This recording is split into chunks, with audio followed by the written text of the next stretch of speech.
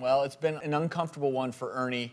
He's in our procedure room with Dr. Orden and dermatologist and cosmetic surgeon Dr. Sandra Lee. He has a painful cyst that he wants removed from his face.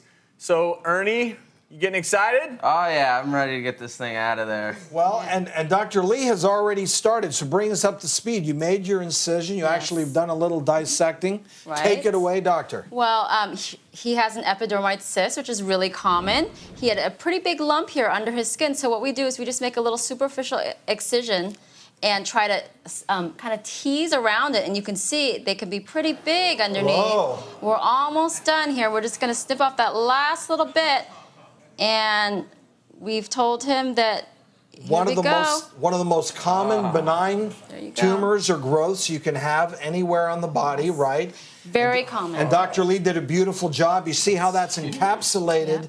That's the key, is getting all of it out so it doesn't recur. Did you see that? Yes, I did. Yeah, you had a little cyst. It's a boy. Yeah, a little cyst, It's little girl. a girl. So actually, it's really just flaky keratin, skin, and the skin underneath the skin. It gets collected, and what happens is sometimes people try to squeeze it out. Not really a good idea because they can get inflamed, they can get infected, and that's when there are a lot of problems. They're really painful. They can become multiloculated, so that they're even more difficult to remove. But he was very good. He kept his hands off of it. So it's really cute, and we're going to cut through and we can show you what's inside. So it's a cheesy kind of texture. It does smell. You know, it actually is terrible when you have long hair like I do, because it can get in your hair, and then you have a very bad day. So that's really flaked keratin. It's macerated keratin, or skin that's underneath your skin. It's flaking off into the sac. So because we removed this whole sac, it's going to be gone. It won't be there anymore. It's nice and clean. Excellent. It's a cure. Yeah. And it's yours. You can take it home with you. Oh, great.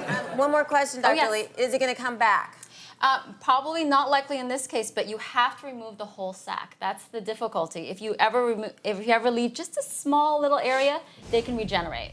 So that's the problem. But they're very common. They're benign.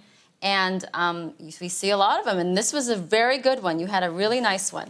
Now, how is Ernie feeling? Ernie, are you okay? How do you feel? Oh, I feel great. I'm actually very happy. This is great. Good point, Lisa. Before she started, Dr. Lee used local anesthetic to anesthetize it. Ernie didn't feel a thing. Not a thing. I assume a couple stitches, right? We're going to put a couple little stitches there. They'll come out in 1 week, and he'll be good as new. Excellent. There you go. Thank you very much. Thanks so much, Dr. Lee. Good luck to you, Ernie. Thank you.